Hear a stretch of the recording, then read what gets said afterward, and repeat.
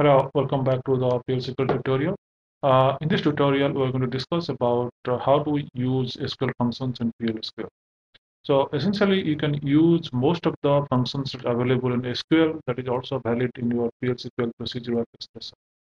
Okay, so single row, number function, character function, data type, conversion function, date, timestamp, data list. All these things, whatever you've seen in your SQL tutorial in SQL functions, those things are all available in PL/SQL expression.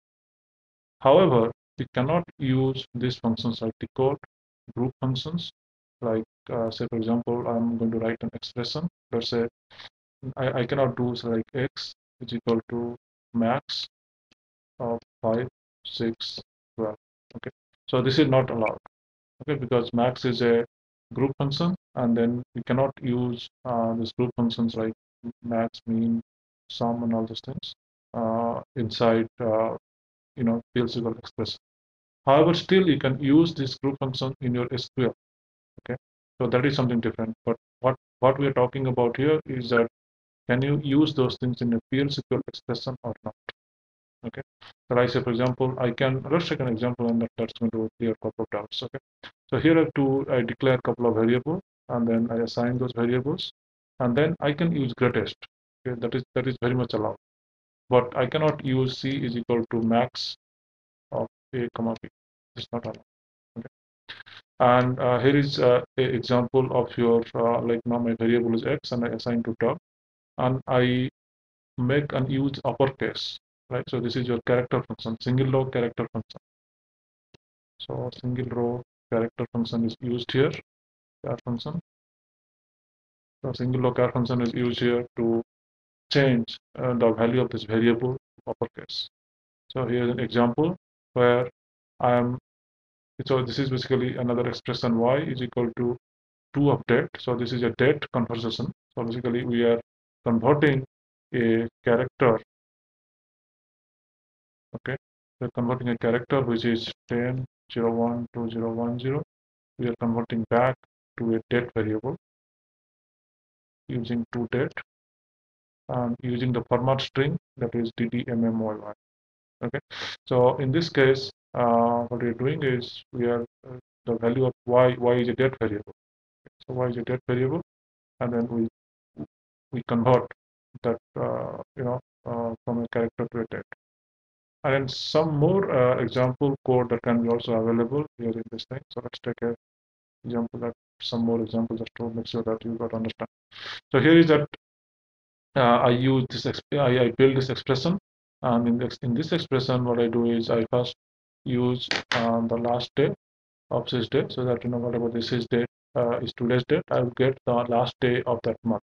Okay, and then by using trunc, I can truncate what is the last Monday, last which is a month of this thing, and then I can do a round so that whatever. So basically, what I'm showing here is that I used 3 SQL functions in this PL/SQL expression: round, last day, and trunc.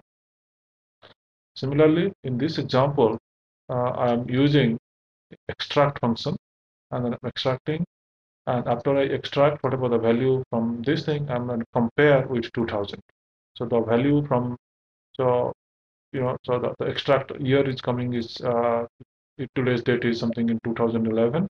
So therefore, this statement is going to give me 2011, and then 2011 is greater than 2000. So therefore, this variable is assigned to true, and therefore this condition is going to satisfy. And then I'm going to show you that this is a essential. Okay, so what I'm showing here is that I'm showing how do I use extract function available in SQL so that I can get I can use those things in my PL/SQL expressions. And then last example, I'm giving you again the toDate. So I use toDate function, conversion function, and also I use toNumber conversion function so that I can get the character to a natural number. Okay. So basically what I did is whatever the age that I defined, so age is toDate, and then from this date I'm getting the year, which is 90.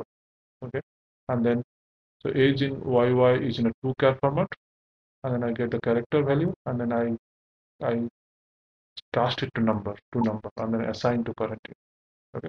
So this is an example of showing some conversion. Okay. So the summary here is that